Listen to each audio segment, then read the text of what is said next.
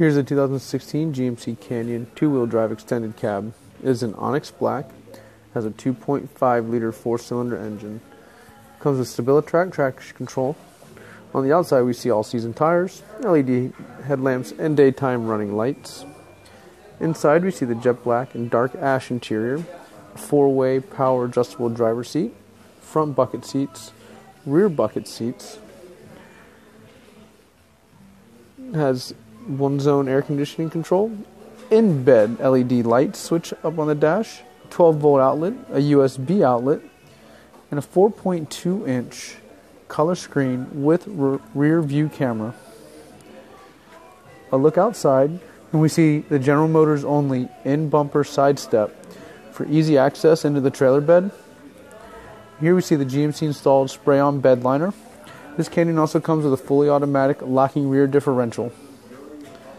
This is 2016 GMC Canyon two-wheel drive extended cab.